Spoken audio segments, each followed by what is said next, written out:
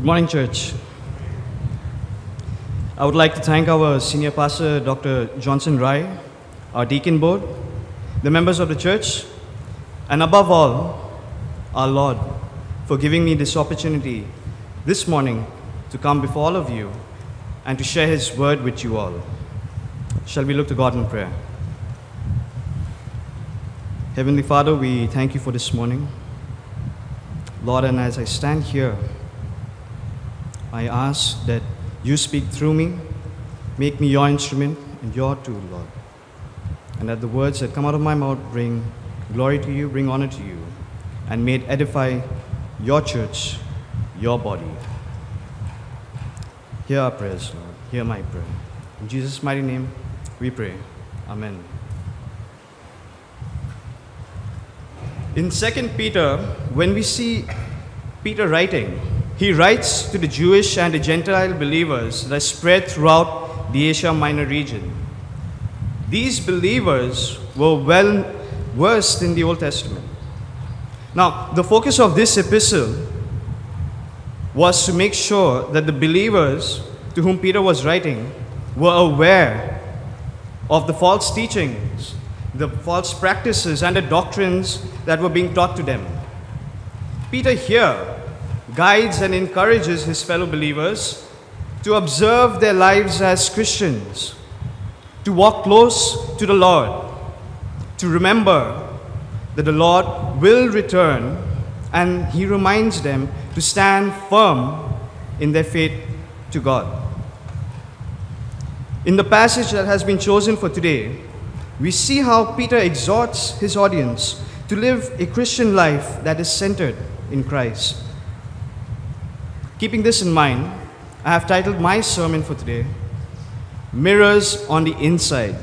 Do you see Christ? Mirrors on the inside. Do you see Christ? In verse 1, we find Peter greeting his audience. He presents himself not as the rock upon which the church is built, Matthew 16:18, but rather as one who is the same as any other believer. He calls himself a servant of our Lord. Some translations use slave, some use bondservant. It shows the humility and the humbleness that Peter has.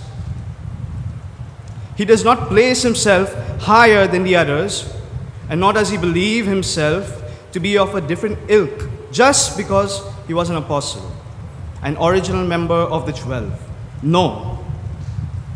He goes on further to state that fellow believers who have come to faith in Christ and through Christ's righteousness are those who receive a faith that is just as precious and just as same as that the apostles have. He does not segregate himself and the other apostles from the believers. He places everyone on an even field.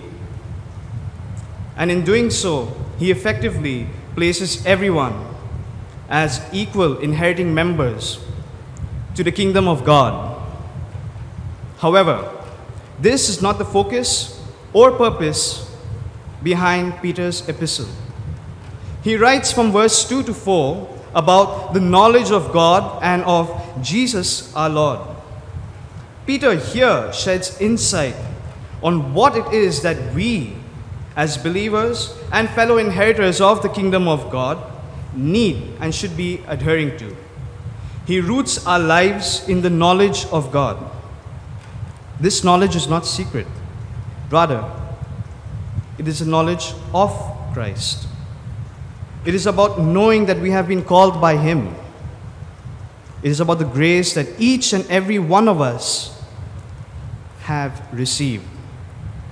It is about the path that is laid out before us to live a life of godliness. Godliness here does not reflect to the same standards of the world and of what one thinks when they hear the word. It is not about being religious or being pious. It is about inheriting and sharing the divine nature of God.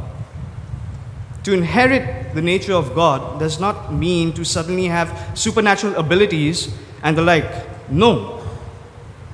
It means to have our character become like His. We do not give in to corrupt desires. We move away from what has held us prisoners in the past. We now find freedom in God.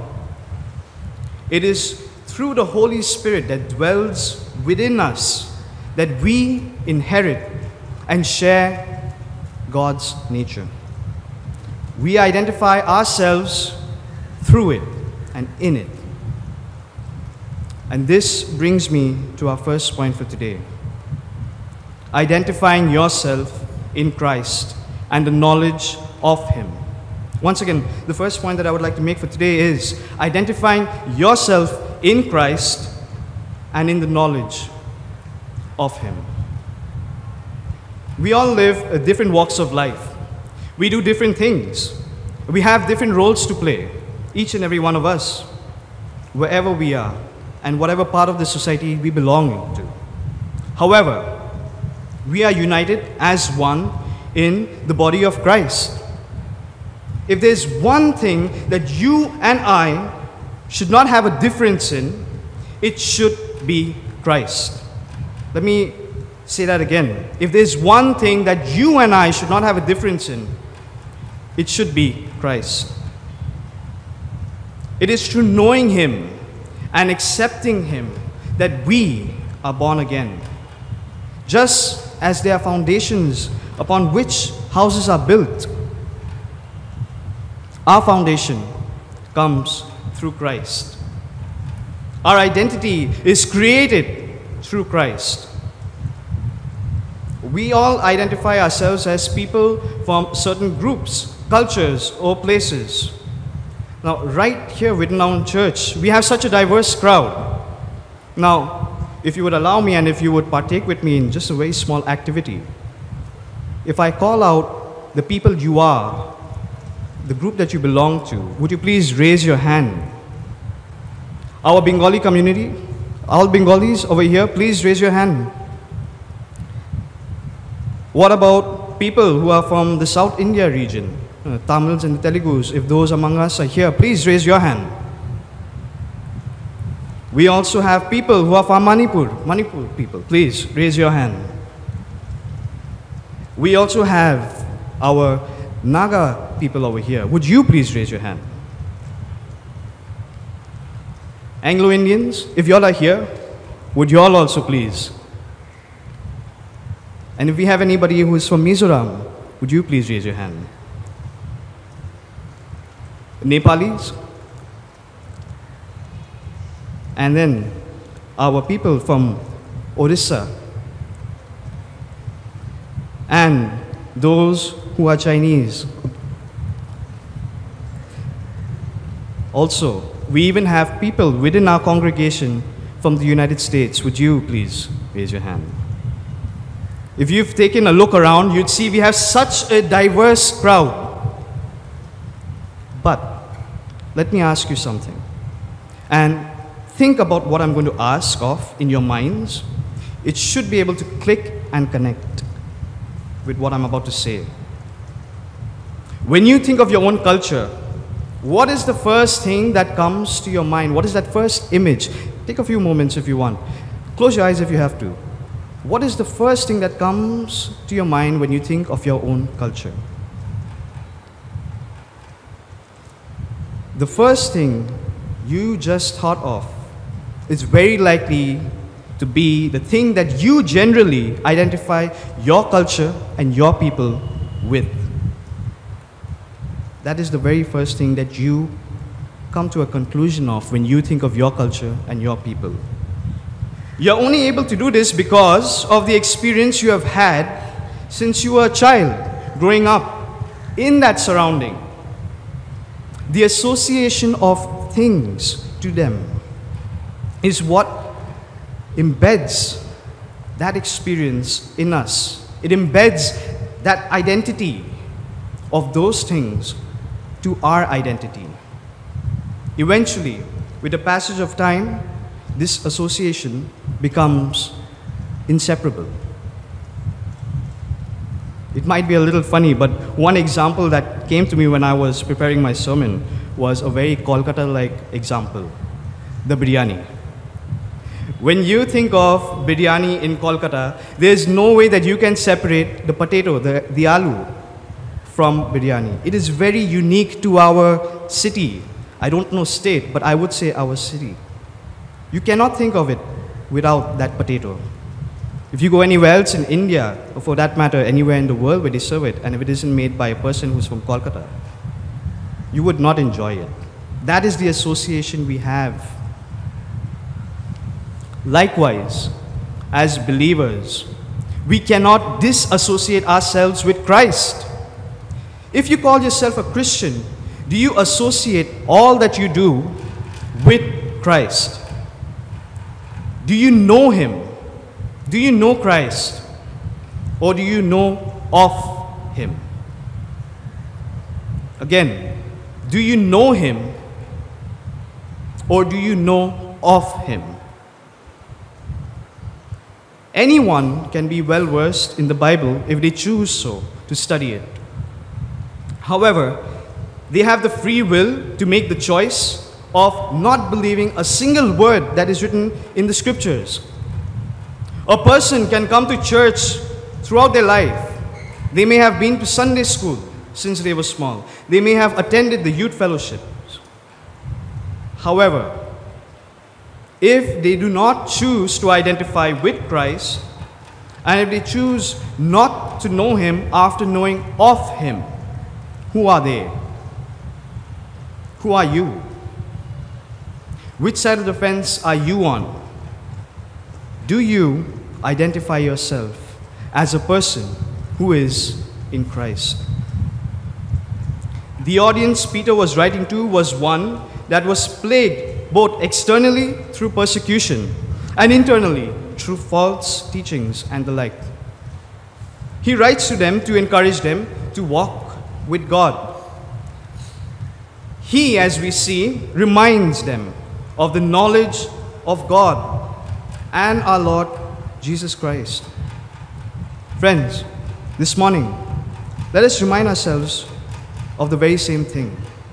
Let us remember the knowledge of God and of Christ our Savior. Let us reaffirm ourselves to Him.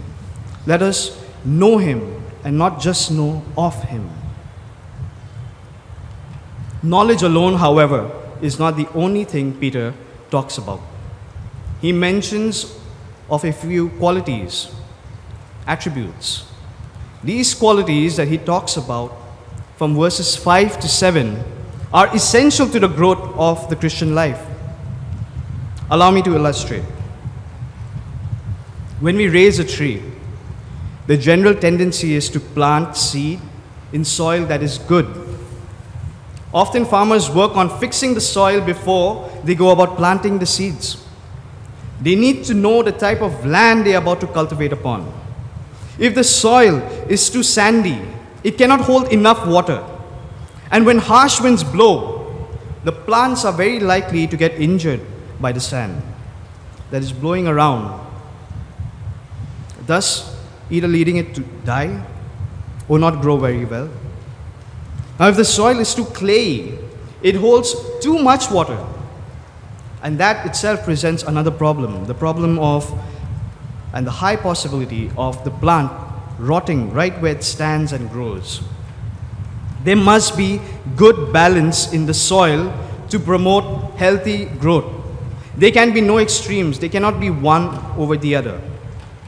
To add to that, farmers must add things such as compost, manure, fertilizers, and the like to add nutrition to the soil. This aids the plants to grow. For a healthy plant to grow and to bear good fruit or vegetation, one must have a decent mix of the correct ingredients.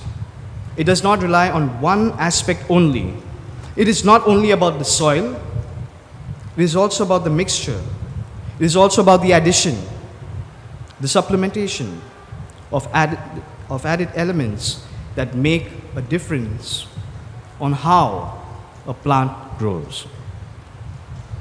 With this, I would like to bring forward the second point of today's sermon.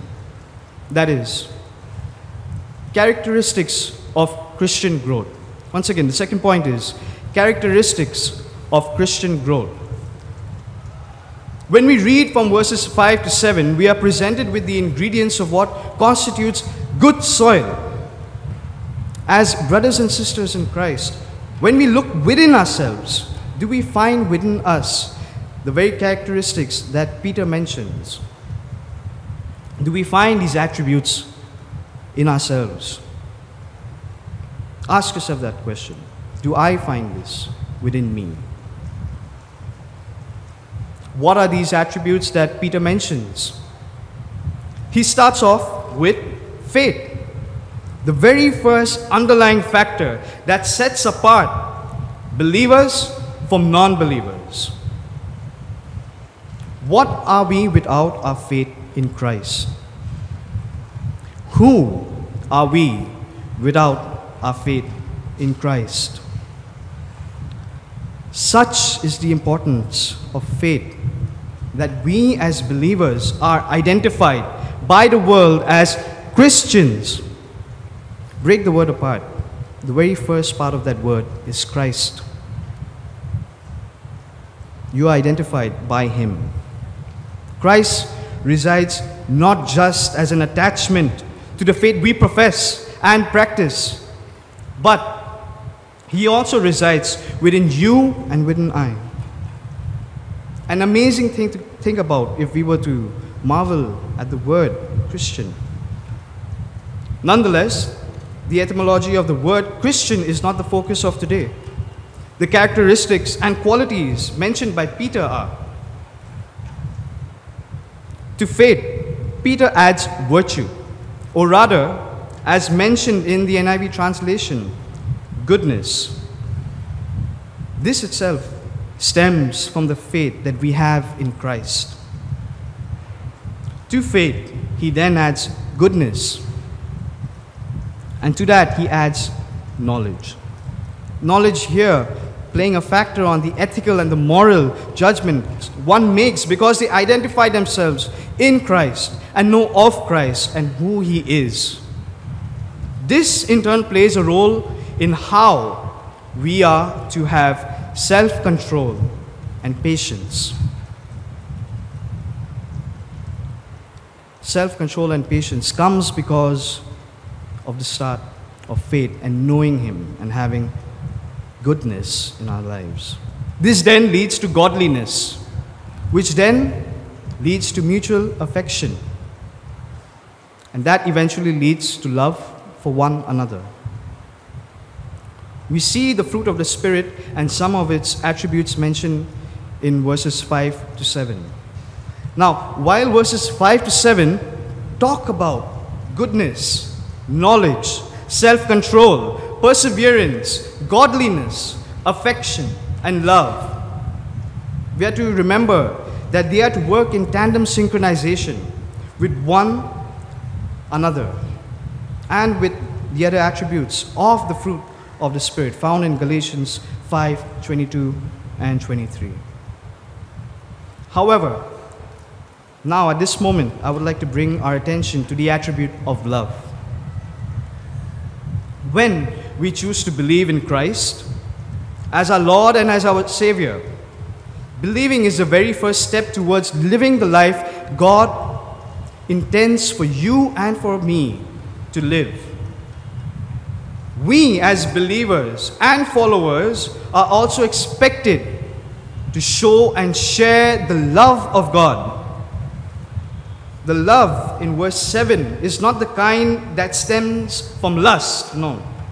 It is not the kind that is limited to friendship. It is not the kind that is restrained by the limitations of empathy. The love that is mentioned in verse 7 is the agape love. It is the unconditional love.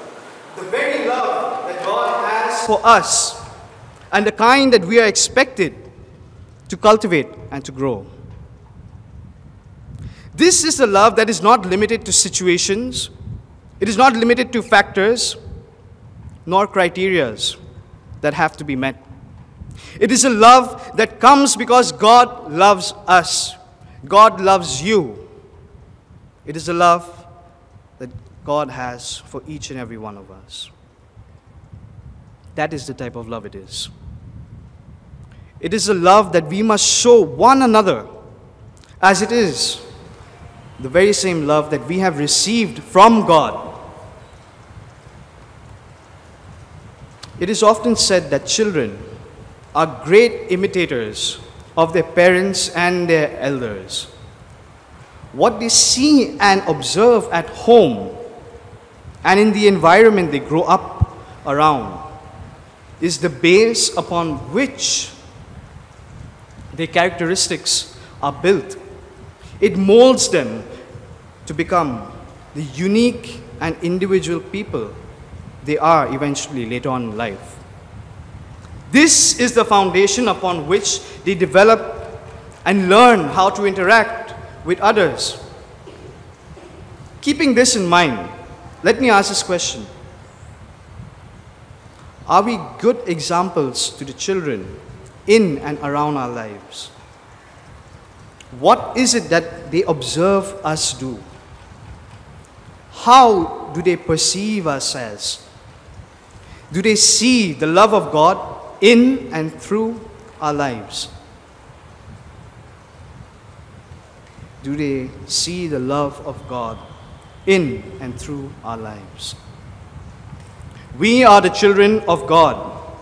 God sets the perfect example for us as the parent, the one who loves without condition. Such is the unconditional love of God that He chose to forgive Israel after their continual failure to uphold the laws of the covenant again and again and again. Such was the extent of His love that He sent His Son to die for our sins. The ever so familiar John 3:16 rings through and true in so many situations when we think of that verse, when we read that verse, and when we ponder upon its meaning. Such is the love of God that He extends His hands out to the world and awaits for us to come forward to Him, to hold His hands and let Him take us into His embrace. Such is His love that He forgives us for our past sins and renews us in Him. We are made new through Christ. 2 Corinthians chapter 5, verse 17. What is it that God has not done for us? What is it that God has not done for us? God, in His ever-loving kindness, bestows upon us many things. The spiritual gifts given to people are meant to be used for the glory of God. However, in 1 Corinthians chapter 13, verses 1 to 13, when you read it through, we see that Paul makes a clear statement on how gifts of various kinds, which are highly coveted by many people who attend churches, all of those gifts are useless if the person does not have love, if they do not have the characteristic of that compassion and that love which stems from God to them. Before moving on to the next part of the sermon, I would like to remind us all that if there is anything that we are to remember, it is that the Bible itself is a statement of His unconditional love.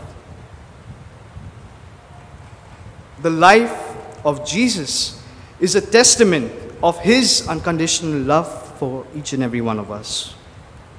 In that very moment when He was hung upon the cross. In all that He did and taught, we see that love is the primary factor behind all of it. My friends, let that be the example that we follow. Let Christ be the example that we follow. Now, we have seen how Peter emphasizes on the matter of the knowledge of God and the qualities one is to have if they choose to identify in and through Him. However, Peter also issues an assurance, a warning, and an encouragement to his fellow believers in order to confirm the seriousness of knowing God and practicing the qualities he mentions. And this brings me to our third point for today. The third point is being citizens of the kingdom of God. Once again, being citizens of the kingdom of God. In verse 8, we see that Peter urges his audience to hold fast to the qualities he talks about in verses 5 to 7. And he tells them to increase them. He states that in doing so, and I would like to emphasize, they would not be ineffective and unproductive.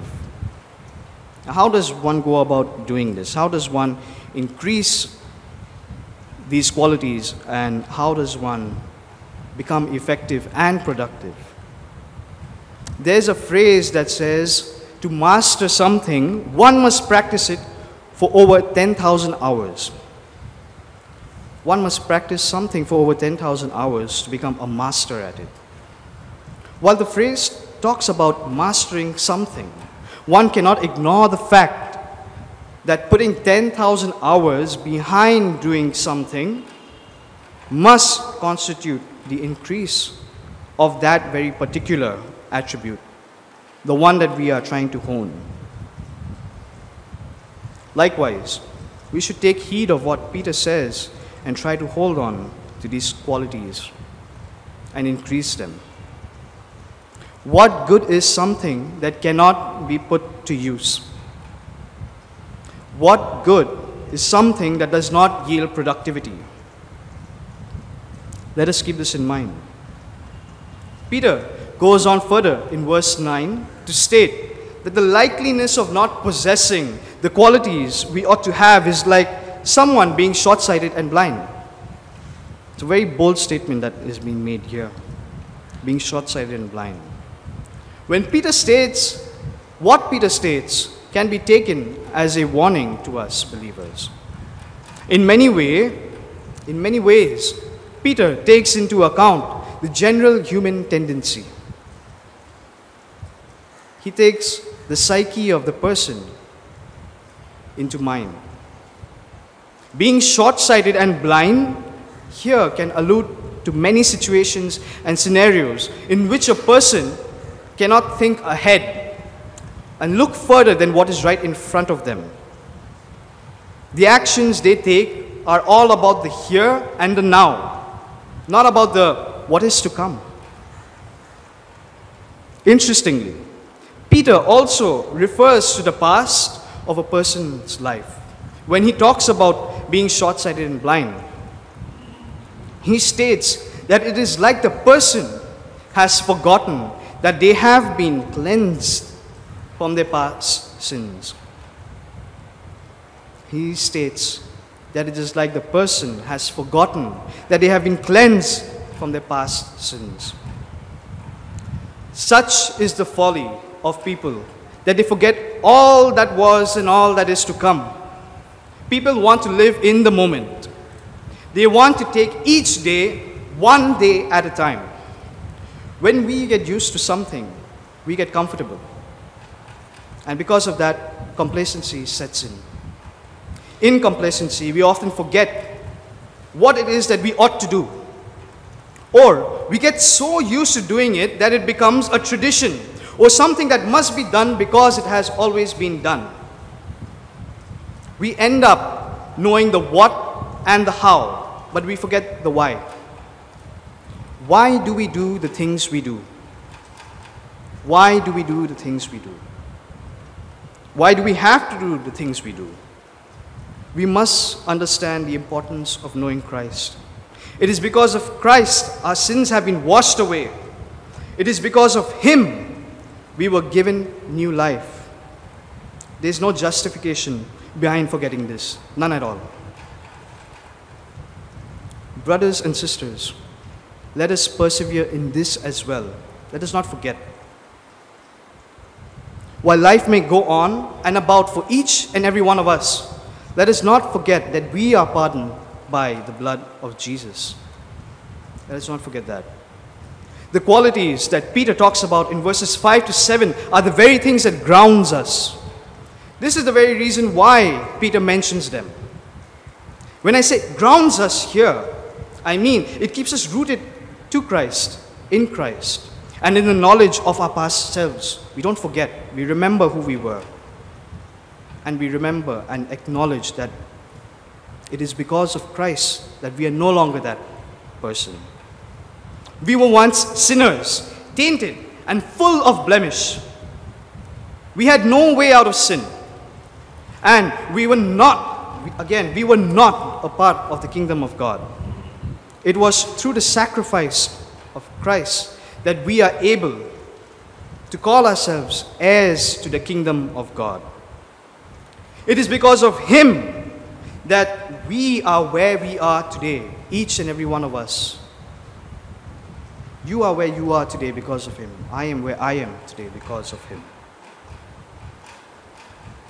The qualities of goodness, the knowledge of God, self-control, perseverance, godliness, affection, and love are what reminds us of the things our Lord has done for us. They stand as markers that when we look back to Christ, these are some of the things that we must enact out in our lives. And this is what Peter talks about in verse 9. Our sins have been washed away by Christ. Our lives made anew.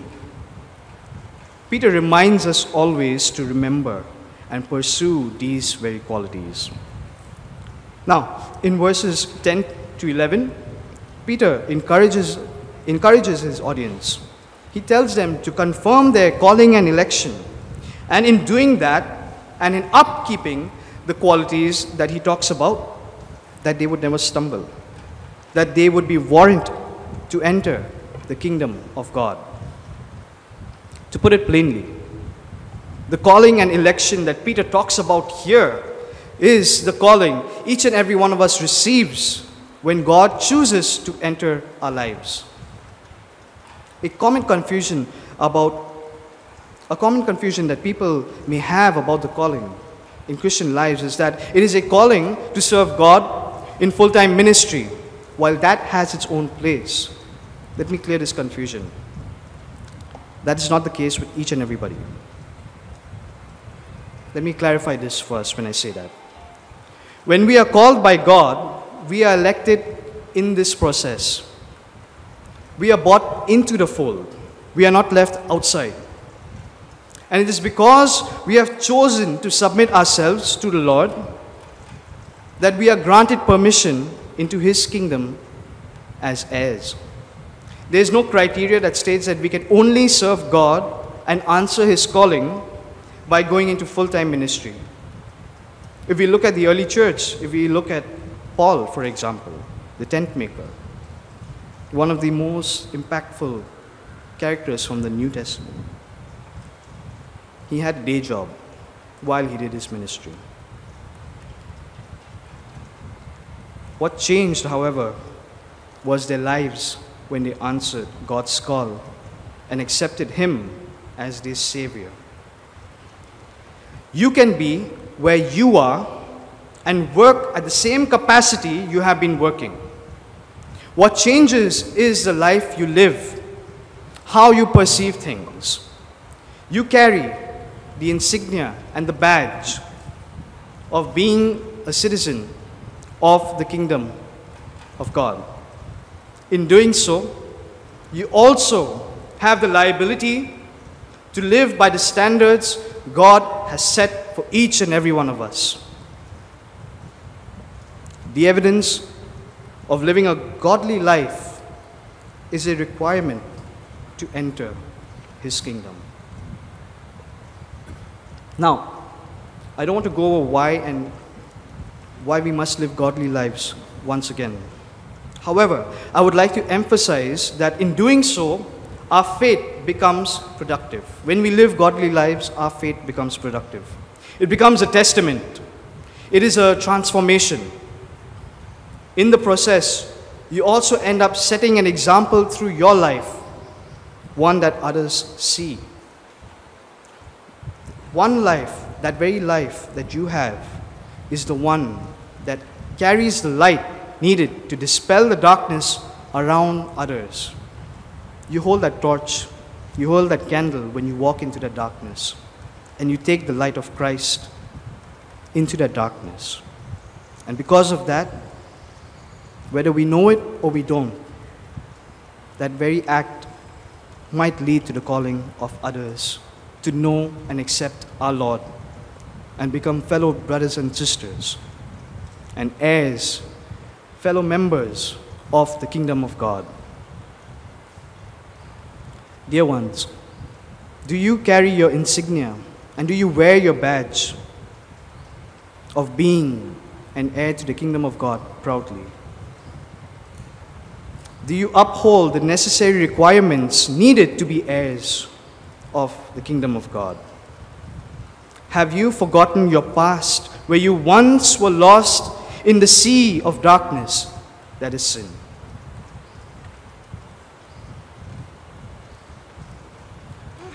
To conclude this morning, I would like to remind us once again of the 3 points that we have discussed. The first being identifying yourself in Christ and in the knowledge of Him. Do you know Christ? Or do you know of Him? The second being characteristics of Christian growth. Are you growing in the right direction as a Christian, as a believer? And the third being citizens of the kingdom of God. Are you a citizen of the kingdom of God? Do you meet its requirements? The love of God and His mercies are limitless. All we have to do is accept it and let Him be our guide. Let us live our lives in a manner that speaks volumes of the love of God, of the love God has for everyone. Let us live lives that reflect the Christ that is within you, within me. Let us share Christ with others. Amen.